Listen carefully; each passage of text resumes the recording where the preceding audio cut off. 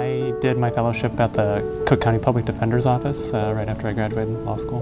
My experience at the Public Defender's Office was really significant in terms of setting a path for what I do now. Prior to that, I hadn't had any direct experience working on criminal cases, and that's the majority of my pro bono work now. When I started at Jenner as a first-year associate, we took a case for a client named Adam Gray. Gray was 14, an 8th grader, when he says he made a statement that police took as a confession, convicted of starting an apartment fire which killed 2 people in 1993.